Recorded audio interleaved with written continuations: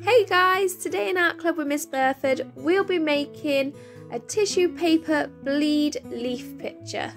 You will need a square sheet of card, a sponge, a container full of water, a pencil, a paintbrush, a permanent marker in either a dark grey or black, tissue paper, and some scissors.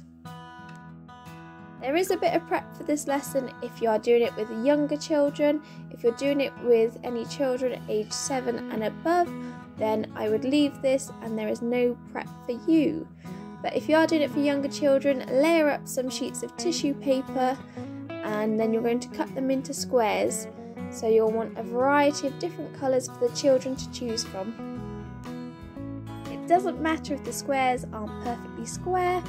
Just try and get as many as you can. You can have some smaller squares and some larger squares to mix everything up a bit if you like.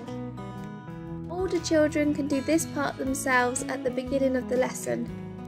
So for the actual lesson, you'll need to fill up the sheet of white card with some shapes. So I've gone for leaves as my theme, and I'm just going to choose a selection of different style leaves to fill this piece of paper up with, piece of card. And I'm going to draw them in a cartoon kind of style, so not realistic. And I've gone for some varying shapes just to add some interest. I'm going to draw them at different angles and different sizes so that we can create some good compositions on this piece of paper. But you don't, I keep calling it a piece of paper, I mean card. But you don't need to do leaves. You could do flowers, you could do shapes to keep it simpler for younger children. You could draw insects. It's completely up to you. You can relate it to a lot of different art topics that you're doing. This is just something that I quite like to do near autumn time. With all the leaves falling, you can look at some leaves. You could do a treasure hunt to find some leaves and refer to them. You literally want to fill that piece of card with the objects that you're drawing. So for me it's leaves. And you want them to go right up to the edge of that paper, so it doesn't matter if they don't quite fit on. You can have them trailing off the paper, as you can see on the screen. If you are working with younger children, so under 7, I would skip the next step of using a permanent marker and just stick to the pencil. Join us when it comes to the tissue paper part. For those of you working with older children, this next step will make the object stand out a lot more. So you're going to go over your lines with either a dark grey or a black permanent marker. Just go steady because obviously any mistakes can't be rubbed out now.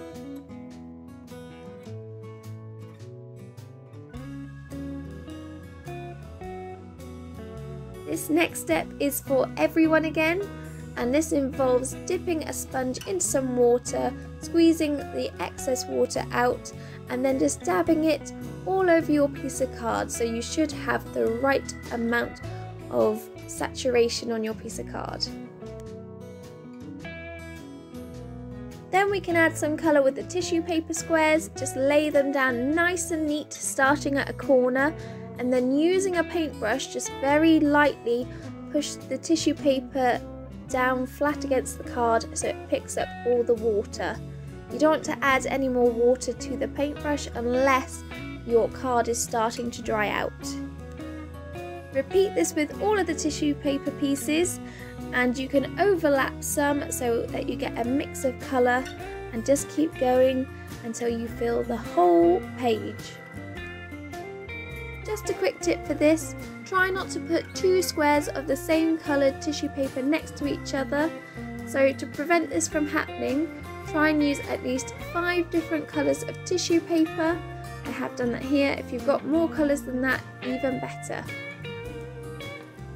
When you've completely filled this page, leave it to dry. Mine only took about 20 minutes. Time for the big reveal. So now we can pull away our tissue paper sheets. It might come off in one go like mine did, or in different sections. If you notice, I got one dark blue square that stayed there and I didn't notice at the time. But if you look at these areas here, you can see where there's some white bits where the tissue paper wasn't fully saturated by the water, but that is perfectly fine, and I love the effect that it gives to the overall finished image. you enjoyed this video, give it a thumbs up and subscribe for more art lessons like this on a Monday and other art related content every now and then. See you next week for more art with Miss Burford.